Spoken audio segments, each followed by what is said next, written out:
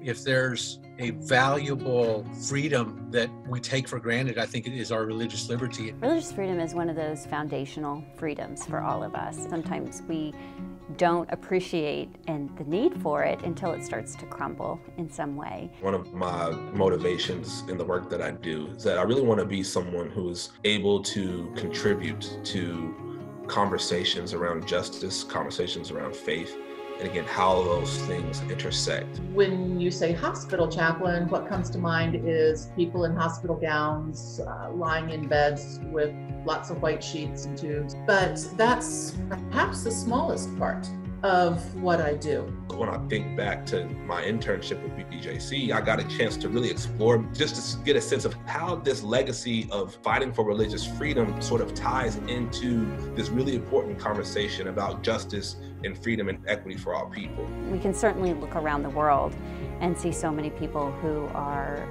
being religiously persecuted right now.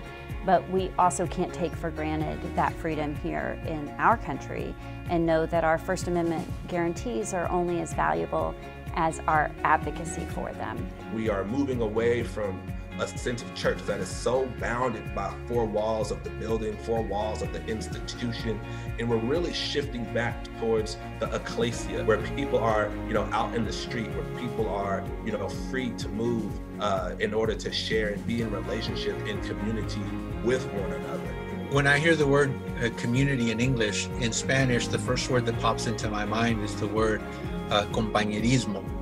And it actually means fellowship. More and more of our churches, especially our younger pastors that are getting into the ministry, are looking at the importance of our churches having that compañerismo, that fellowship outside of the church. There's something of value and something of importance in proximity, in being near people and rooted in community with people, and how that pours into you and how that informs you and how that shapes you in order to make a more authentic sort of approach to ministry. I get to sit and listen and just to be present to my world. The patients will say, what church do you work at? Or where do you minister? And I'll say to them, this is my parish. As Latinos, we tend to be very good at loving the Lord with all of our heart.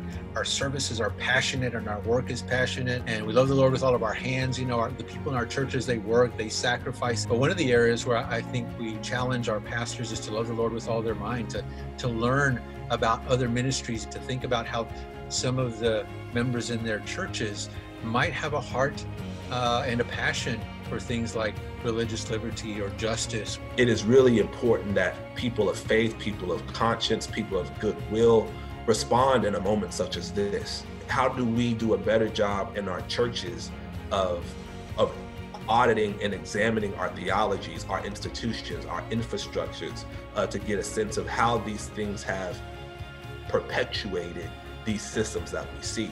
And the beauty is when we look at people in the street, we really are seeing the church in action as people are taking to the street as an act of freedom, as an act of protest, as an act of faith.